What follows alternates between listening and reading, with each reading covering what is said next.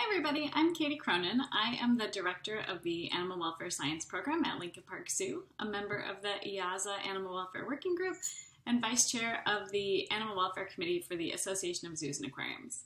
And today I'm going to share some information about how to be strategic with shade in animal habitats. The work I'm going to talk about today was led by Dr. Jason Mark on my team at Lincoln Park Zoo. What we set out to do was figure out a way to systematically document the amount of shade that animals had available to them in their habitats and where that shade was available.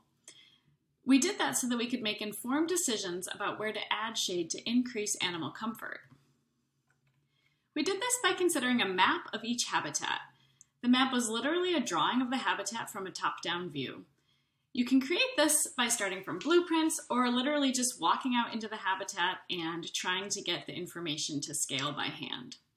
Once you have a top-down image of the habitat, you can then start documenting where shade hits the ground.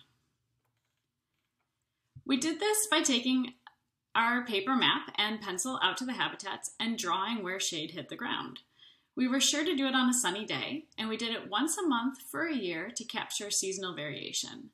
On the day that we did it 3 times a day so that we could capture how shade changed as the sun moved through the sky.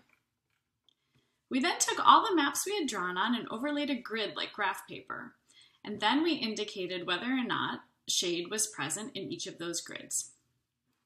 From that, we created images that allowed us to see how much sun was hitting the ground throughout the day and where. What you see in this image is an example from a takin habitat on a warm month in Chicago.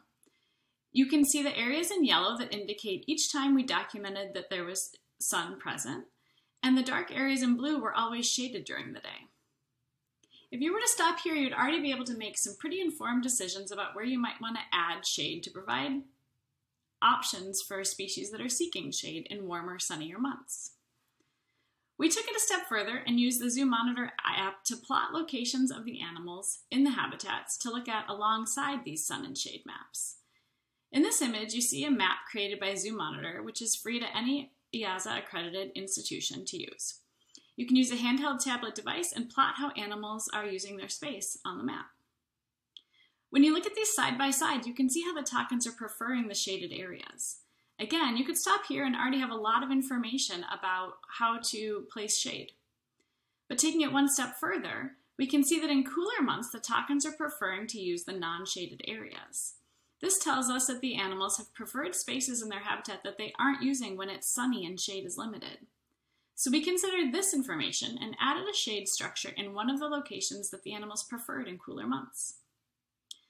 Very simply put, by considering where shade falls and where animals prefer to be, you can start to make some informed decisions about how to modify habitats to increase the options animals have and their comfort.